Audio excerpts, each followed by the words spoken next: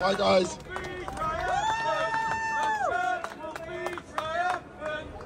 I'm not very good at the tub-thumping speeches like Lois is, but I will start off by saying how sad it is to see the Cenotaph, the empty tomb, the memorial to the glorious dead cordoned off every weekend in London. One wants to know what the people who gave their lives so that women and children would live on when they didn't would think about the fact that we have to protect our own memorials in this capital city. I think it's a national embarrassment and we should all be ashamed of what is going on in this city. Our country has changed irrevocably since even my childhood, but it is still a country that they fought to protect, and it is still our home. And the most important thing you ought to know about your home is that it is your home and we have nowhere else to go. Britain is a warm, welcoming and tolerant nation. We are unforgivably polite. We take in those who are suffering or seeking refuge from foreign conflict. We build a health service that serves lords and the poor in the same way. And we lead the world in driving to be genuinely progressive. We value free speech because we understand that without free speech there are no other freedoms. But day after day and week after week, our great culture is being eroded. Our confidence is being demoralised. Children are taught to feel guilty for the wrongs of the past. We are ordered to be ashamed and even hate ourselves for being the tolerant nation that we have become. We lead the world in equality and egalitarianism, and yet week after week those who seek to divide us, like the mayor of this capital city, we are told that our countryside is racist. We are told that our art is darkly colonial, that oppression is rife. Presenters on the BBC that we pay for tell us that they don't feel safe in a room with different coloured people. They're just trying to hide the fact that they are the exact thing that they accuse every one of us of. Racists. They hate our own flag, but they will worship every other flag. Look, you got a Ukraine one up there, you got Ukraine one up there, but they hate our own flag, and they love the flag they love the most. It's the progressive revolution migraine flag. The flag that has nothing to do with this country. It was a flag initially intended with good reason to provide safety for those who love different people, but it's turned into a political symbol that lives in hatred of Britain and everything we stand for. And I mean, if I can get the nomination, Rob told me to if you can nominate me for London Mayor, you'll never see a sodding pride flag in this town ever again. But look, there's some not good news. They're winning. This country is winning. They are winning because they know that we're a good humoured people, and they exploit our kindness like bullies do in playgrounds with insults and silencing of any hopeful or diverse opinion. And we all know that the only diversity anyone should give a monkeys about, is that racist? Sorry. Anyone who gives a monkeys about is the diversity of thought. It's the only thing that interests anybody. This country is not a squat or a free hotel with benefits for those economic migrants who want to come here and exploit our system. It is not a place where teachers should be hounded out of classrooms for teaching children about blasphemy. It is not a country where Jewish people should have to hide their religious symbols for fear of a mob who shout violence on the streets every weekend while this political police force look idly on. Trust in the police is at an all-time low. And some of our views, or some of their views, are met with indifference, and different views are met with police batons. That has to stop. You police without fear and without favour. Now this is, whether we like it or not, and I like it, our home. Whatever your colour or creed, we are all British first, and we have a responsibility to protect the culture that was passed on to us and be part of the covenant to pass on to those who will come after us.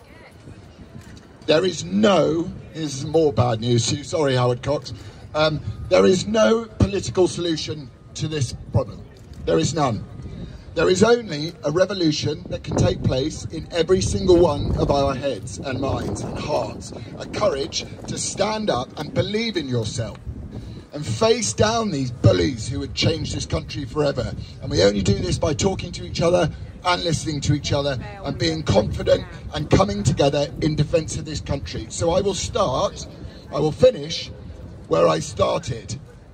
This is Great Britain. We all have a right to feel safe here.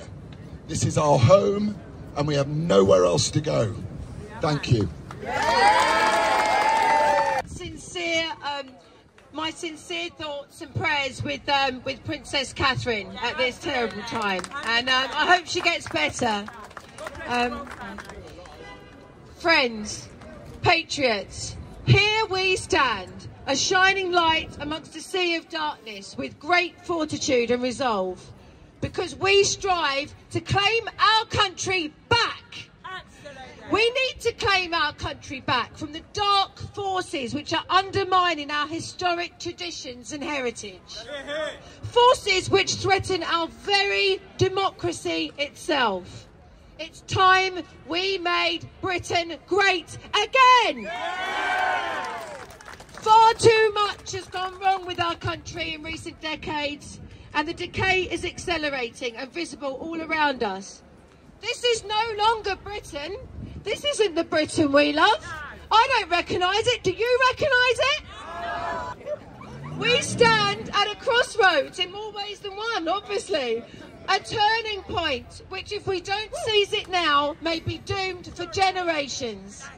So I say to you, our politicians are weak. Our civil servants are woke. Our educators have betrayed not only you guys, but our children and our future children as well. And I'm sorry to say this to the boys in blue, but our police are afraid. They're so afraid of the mob that they won't do their job.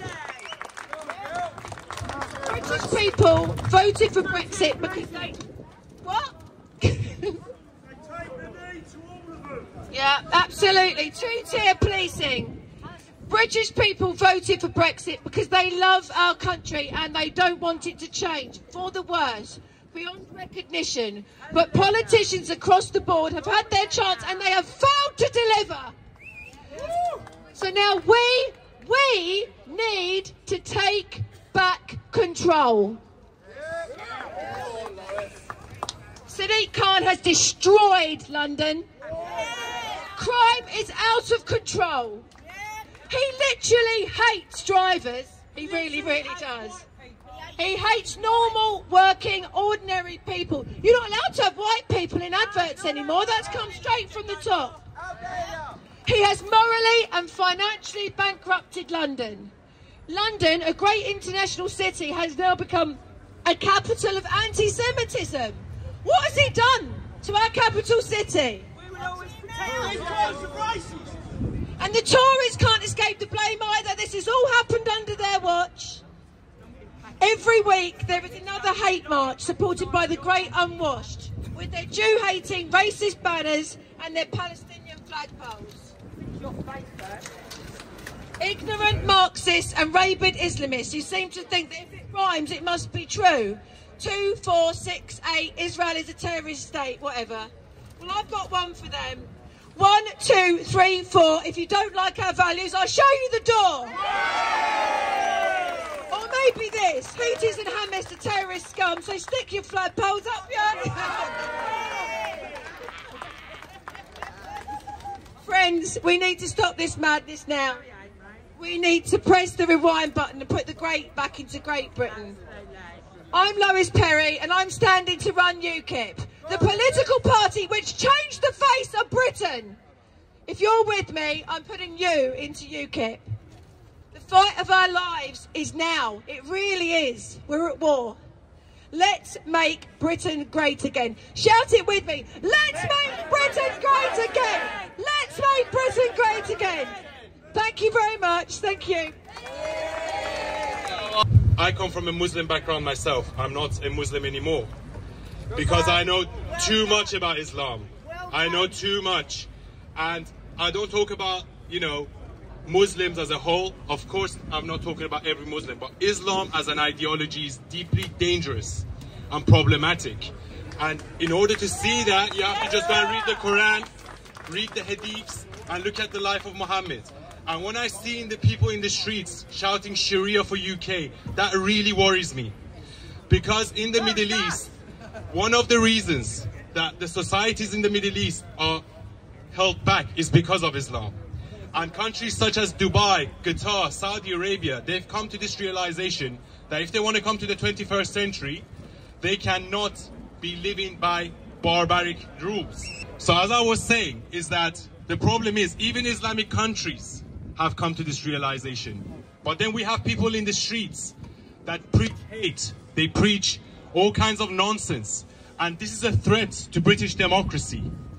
And you know, this idea that you cannot speak about anything anymore without being called Islamophobic or homophobic or xenophobic or racist. And that's how they stop freedom of speech. And as my friend was saying here, is that once you tolerate everything, you stand for nothing. Okay? In a free society, in a democratic society, we have to have freedom of speech. Okay? We're not Islamophobic for questioning Islam. We're not homophobic for questioning the gender madness of LGBTQ. Okay? We're not, you know, sexist if we talk about some parts of, you know, feminism and toxic feminism. So I'm a free speech advocate. I hope everyone stands up and speak up, because obviously I'm just one individual. And what I'm trying to do is to inspire people, especially with the background that I have. You know, there's a lot of people from my background that would come and speak about Islam the way I do. And like a lot of people say to me, you should be worried, you should be scared. And this is a problem, you know. You can make fun of Christianity, you can make fun of Judaism, but if you speak about Islam, then all of a sudden it's a normal thing for you to get death threats. Why is that a normal thing in society? You know? That should never be normalized, ever. Thank you. And finally, I just wanted to say that, you know, thank you for having me. And I'm just basically, oh, sorry, one more thing I wanted to say about Sadiq Khan. And, you know, again, so, you know, Sadiq Khan, every time something bad happens, he always hides behind Islamophobia and racism.